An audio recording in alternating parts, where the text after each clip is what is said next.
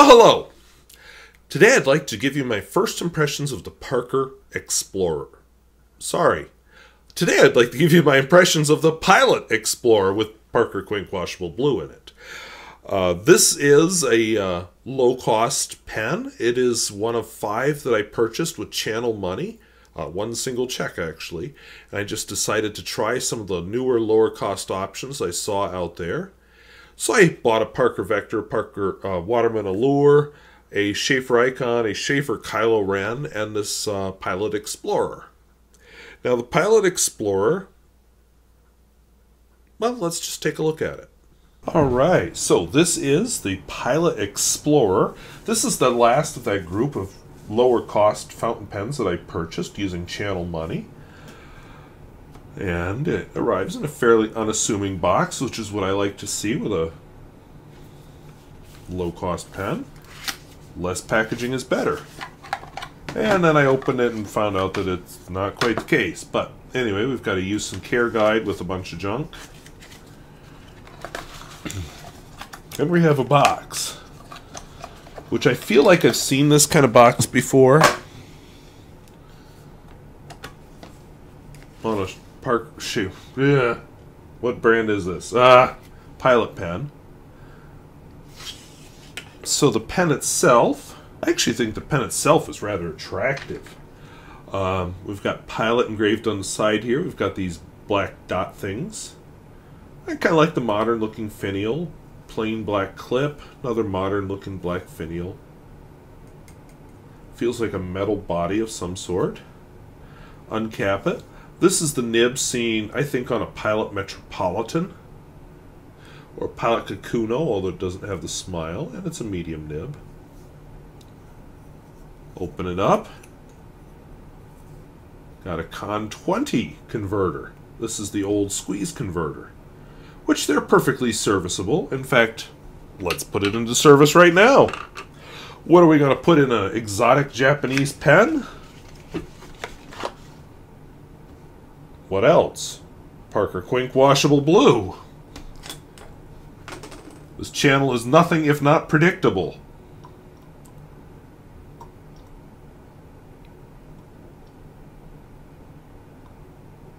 Of course, with a converter like this, I don't know how full it's getting, but I'm getting fewer bubbles.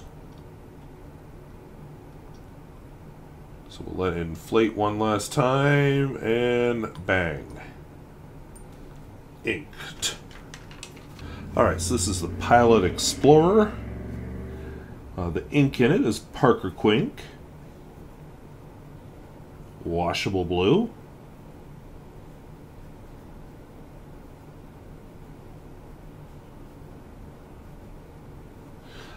Flex, didn't really expect any, and I'm not getting any.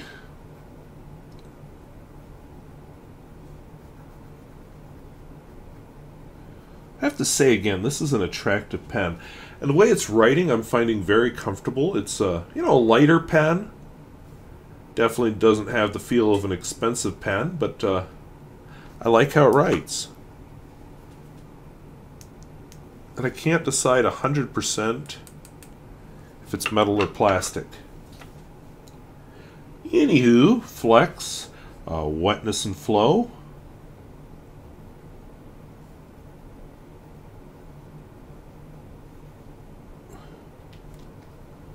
I think that's doing pretty well.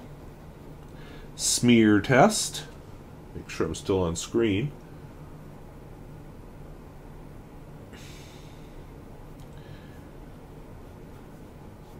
Oh yeah, that's a nice wet pen. I think it could be argued this is either a fine or a medium, but it's a medium, Japanese medium. Reverse writing, if you're into that kind of thing.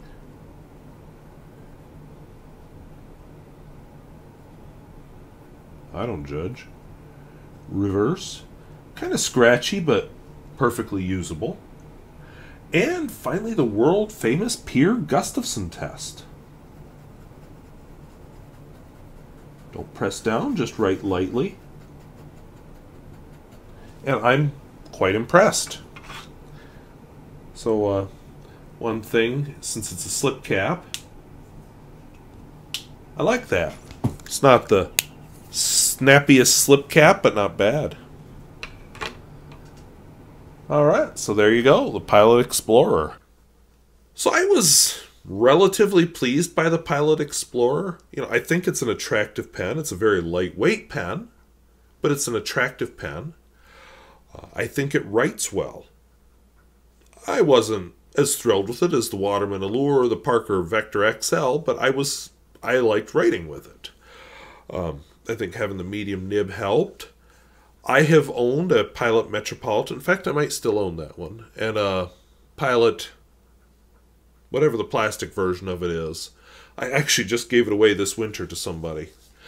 But this has the same nib on it. Pilot Kakuno has the same nib too. It has the same nib.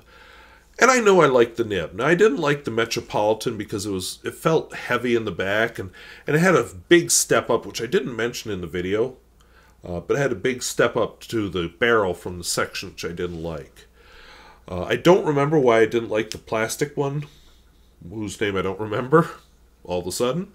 Even though I looked it up right before filming the video. But I didn't. But this one gets it right. The one thing this pen is missing is a really satisfying click. It has a click, just not a real satisfying one compared to some other pens. And it feels a little bit too lightweight for me. I think it is made out of metal. Probably aluminum if it's this lightweight. And I think it's attractive. It just, I don't know, it feels like it's missing something.